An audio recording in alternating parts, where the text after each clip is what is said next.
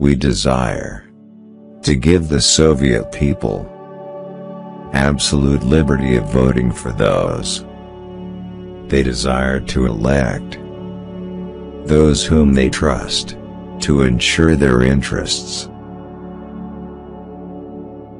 Of all the treasures a state can possess, the human lives of its citizens are for us the most precious.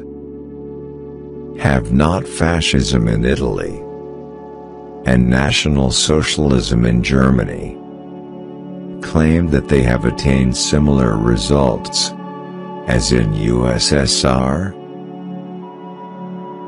Have not both been achieved at the price of privation and personal liberty sacrificed for the good of the state? The press must grow day in and day out. It is our party's sharpest and most powerful weapon. The art of leadership is a serious matter. One must not lag behind a movement, because to do so is to become isolated from the masses. But one must not rush ahead, for to rush ahead is to lose contact with the masses. He who wished to lead a movement must conduct a fight on two fronts against those who lag behind and those who rush ahead. This creature softened my heart of stone. She died, and with her died my last warm feelings for humanity. At this point, the question of Ukraine is the most important. The situation in Ukraine is very bad. If we don't take steps now to improve the situation, we may lose Ukraine.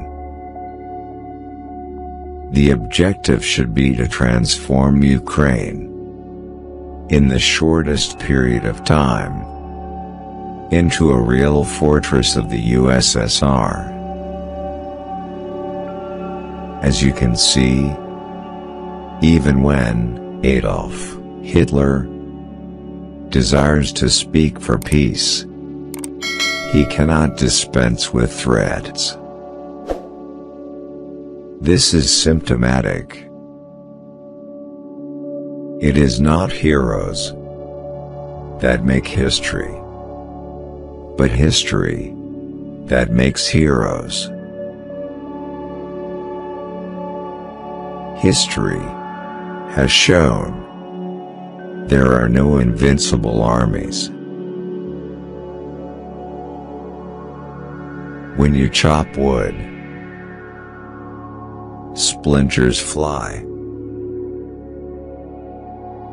Each position, each meter of the Soviet territory must be stubbornly defended to the last drop of blood.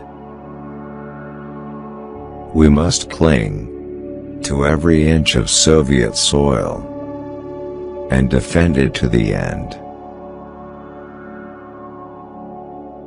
The reason why there is now no communist government in Paris is because in the circumstances of 1945, the Soviet army was not able to reach French soil. When there's a person, there's a problem. When there's no person, there's no problem. I believe in only one thing: the power of human will.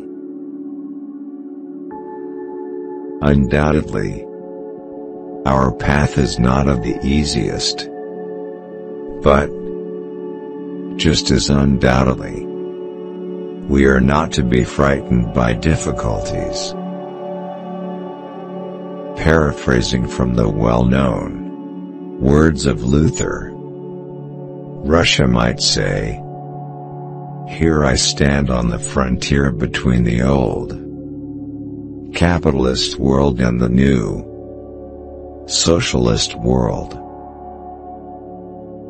Here on this frontier, I unite the efforts of the proletarians of the West and of the peasantry of the East in order to shatter the old world." Nowadays wars are not declared. They simply start. A certain inequality in regard to property still exists in a socialist society. But in a socialist society, there is no unemployment, no exploitation, no oppression of nationalities. This war is not as in the past. Whoever occupies a territory also imposes his own social system. Music's a good thing. It calmed the beast in the man. American communists have the opportunity to preach freely their ideas. It would be absolutely wrong to hold the Soviet government responsible for activities of the American communists.